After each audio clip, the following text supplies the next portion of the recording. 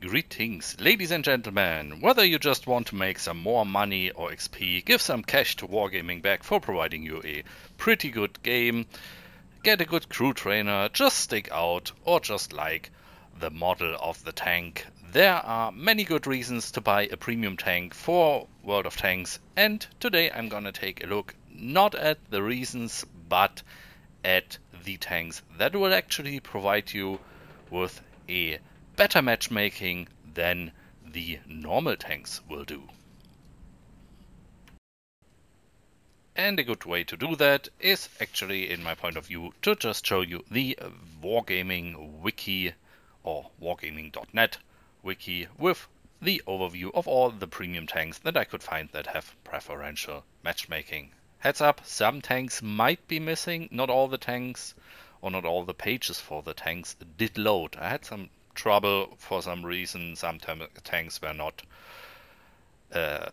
showing up. You will see that later at the B2 where the page is missing. I just know that that has preferential matchmaking, so I kept that in. For those of you who watch my video and don't know what I'm talking about, which would be weird considering it's like my 96 World of Tanks video, preferential matchmaking is, or was originally, as far as I know, introduced for tanks that have some kind of weak point in their characteristics. Most of the time it's a weak penetration or a weak damage output, or just basically generally bad statistics, so that they will not match up to tanks 2 tiers higher like they would in the normal matchmaking, so they only have to face tanks 1 tier higher than their own tier. But sometimes I also get the feeling that some tanks are just in there to be, you know, just make people happy with them, and then just blah blah blah blah blah, and then just make people buy some more. So we start with the LTP. One of the gift tanks, it was also in the shop as far as I know at some point, that will only get you into tier 3 and 4. I didn't even know that. Interesting. I will not stick to the tanks very long. And last thing, they are sorted by nation. So we start with the Russians and then work through the other nations. The Russians have the most premium tanks, I noticed.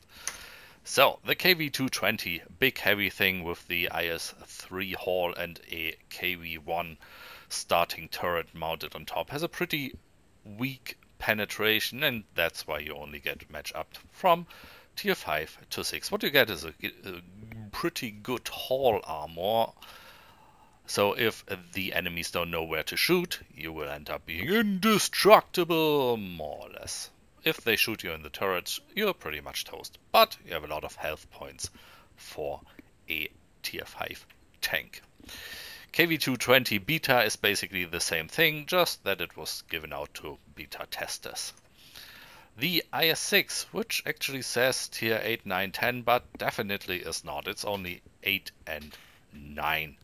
So, for a tier 8 heavy tank, it is very, very nice to get only matched against tier 9 tanks in the worst case. The problem with that is you get the standard 122mm gun that only has 175mm of penetration, which will get you into trouble if you shoot at some well-armored tier 9 tanks, or even some good tier 8 tanks. Still, one of the most liked tier 6 premium heavy tanks from what I gathered, especially with the new HD mod. Next one, the KV-5, a rare gem in the premium store. What a big tank, and what a heavy tank, sitting at around 100 or up to 105 tons, going 40 kilometers. Wasn't that a little bit more? Still, if you ram something with that tank, they will have a problem. Same thing as with the IS-6. The penetration is a little bit on the low side, although it is fine on tier 7, but the damage with 300 could be more. Wait, has it always been 300? This seems higher than it used to be. Huh. Do we have a DPM rating somewhere? Let me just take a quick look. Damage per minute, 2100. Yeah, that could be more, but it's also not that bad. So, might have been worse in the past. Still, very heavy tank, good tank, very big tank with a weak point in the front. But still, armor is very nice.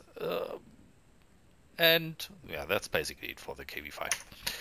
T23E3. I've never seen that tank. The only thing I know is it gets premium matchmaking for tier 7 and tier 8, so no tier 9. But looking at that, that only has 149 millimeters of penetration on a 76 millimeter gun. That might get you into trouble if you really would see a tier 9 tank.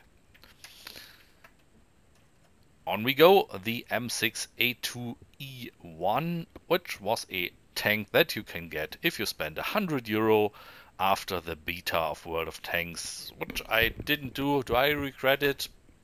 Probably not, but it was basically paying for a game you're not sure will work out or not, so not many people still have that tank. If they do, some may not be playing.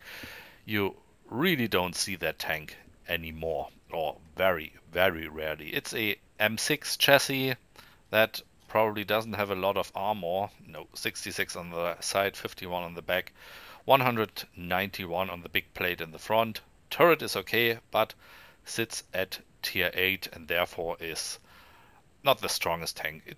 And it's also very, very huge. So if you get hit in the side of your 89mm turret armor there, you will have a problem.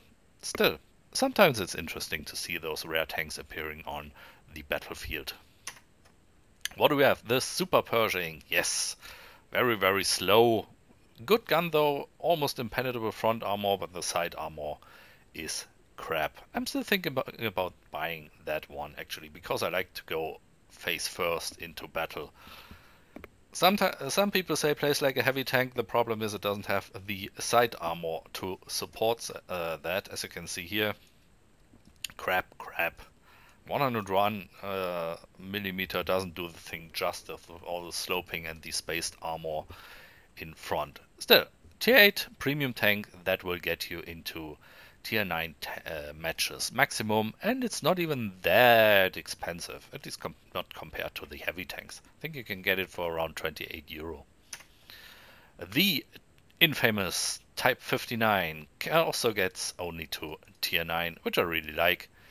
The downside for that is that the gun with the 181 penetration and the 250 doesn't go through everything, and the general mobility isn't really the best. So even with a lot of cruise skills, this doesn't move as fast as some of the other Russian or Chinese medium tanks do.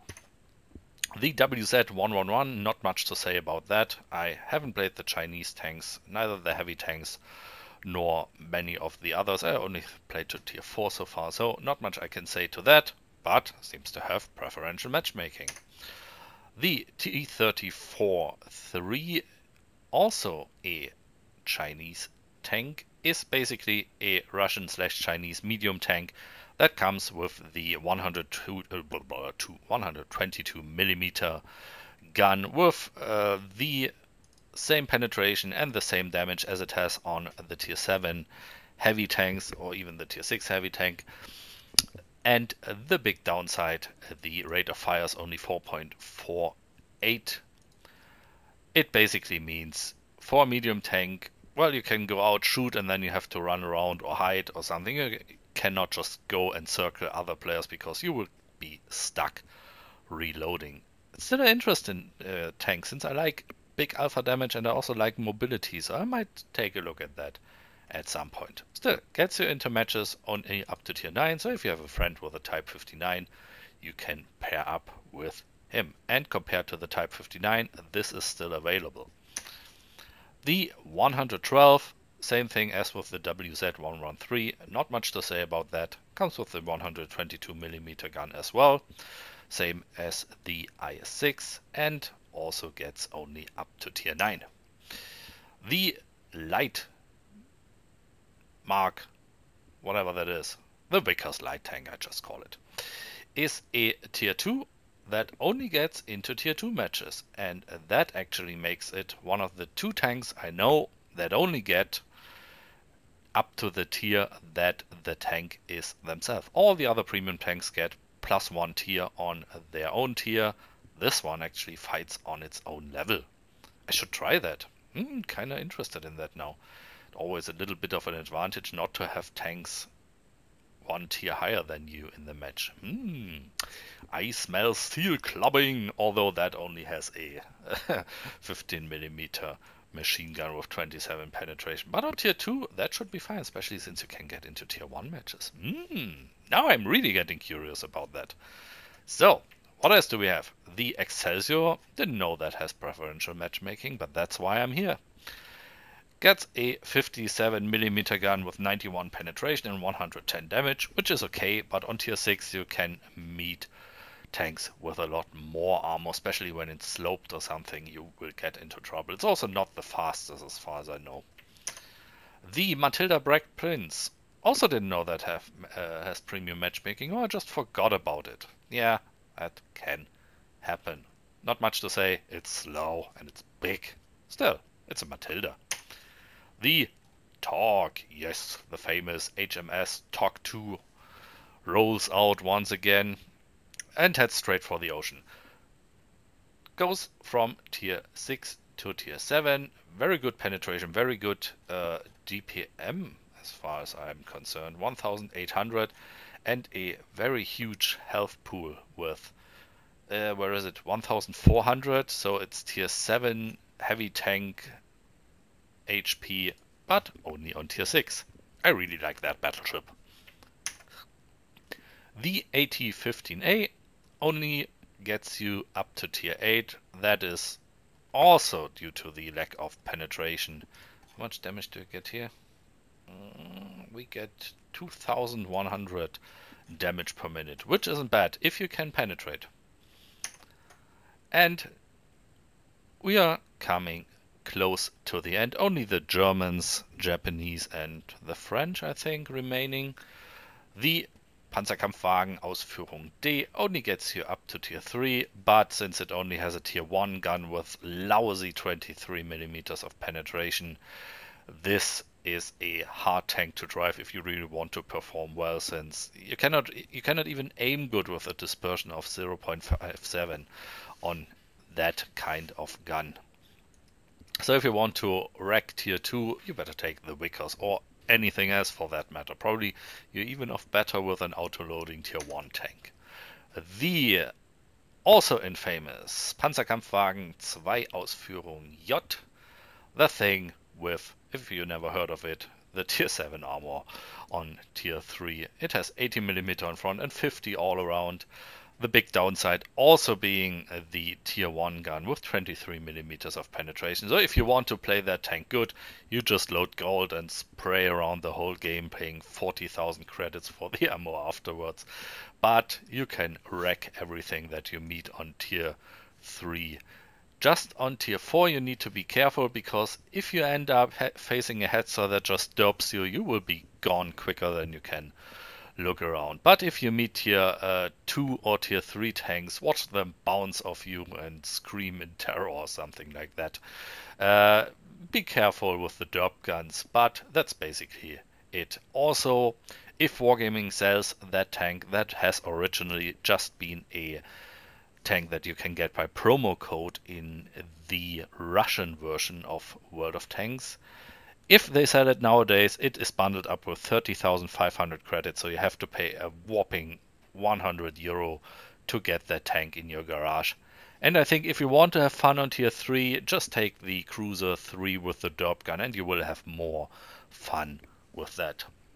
That in mind, it is a very rare tank, same as the BTSV has been in the past. The Panzerkampfwagen B2, which is not found by the page, but is basically the French heavy tank on tier 4, the B1, just captured by the Germans and put a better paint on it and removed the second front gun. It has a higher... Does it have a high top speed? I don't know. It has a little bit less penetration as far as I know, and this is one of the only two tanks, the other one of the two tanks that only gets matched up to its own tier. Meaning if you have the Panzerkampfwagen B2, can we get a picture? You will be top of the line all the time. Means you are always on top of your team. There will only be tier 3 and tier 4 tanks in your match. And where is it? So that you know what I'm talking about. Come on, show yourself. I'm talking about this thing here. The captured version. Yeah, very helpful. Next tank. M60. Why is that gone? Why did I not close that? We can close that. So, next thing is the Stück 4. One of the tanks that you can get if you play the in-game mission and get all the tokens and then buy the tank. This will be the first one. The next one should be the T28 prototype from the US, but the Stück 4 only gets you into tier 4, 5 and 6 matches, which is very handy since it doesn't have the gun that is as good as the normal Stux gun that you can get if you get the normal tier 5 Stuck. So, Panther M10, the German tank that was supposed to look like a M10 but was basically a Panther, will only get you into tier 7 and 8 as well. It's not available in the shop anymore, but I think it will pop up every now and then. It's not a particularly overpowered tank. I don't even know why they took that out, but they will have their reasons. It might probably just be in the advent calendar again or something. So, coming to the end, sometimes at least, the Jagdtiger 8.8 with the Pak 43. It's basically a tier 9 Jagdtiger Hall with a little less engine power. As far as I know, the thing it is only has, only in quotation marks, it has the 8.8 centimeter gun on it that doesn't have the best penetration, but a very high rate of fire, giving that tank a damage per minute of 2,666, which is very, very mean if you can get your enemy to hold still for you and if you are able to penetrate. And the last tank in the bunch is the FCM 50T, which gets you to tier 8 and 9, sitting at tier 8 itself, being a heavy tank with not the heaviest of armor. It has a sloped armor, but only 120 millimeter and 80 on the side, as is tradition with the French heavy tanks.